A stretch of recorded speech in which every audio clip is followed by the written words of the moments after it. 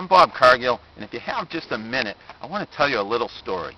When I was a kid, my dad used to take me and my older brother and sister to a quiet, rolling, long stretch of road, less traveled, free of traffic on the outskirts of town, not unlike this quiet road behind me, where he would time each of us running for about a quarter mile, which was an exceptionally long distance for me at such a tender young age. But I liked it. I liked that indoctrination to the sport, that introduction to the concept of pounding the pavement one step at a time, running as fast as I could for as long as I could last.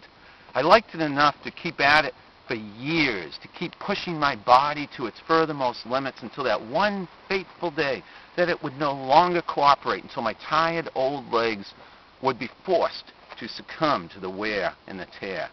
Fortunately, I have not reached the finish line of my running career yet, and today I'm able to satisfy my desire to help boys and girls, those who may have a long, hard road ahead of them on the way to a cure for cancer, by running the Boston Marathon as a member of the Mass General Marathon team, fighting kids' cancer one step at a time. And my own two children, Ben and Scott, are helping me to spread the word.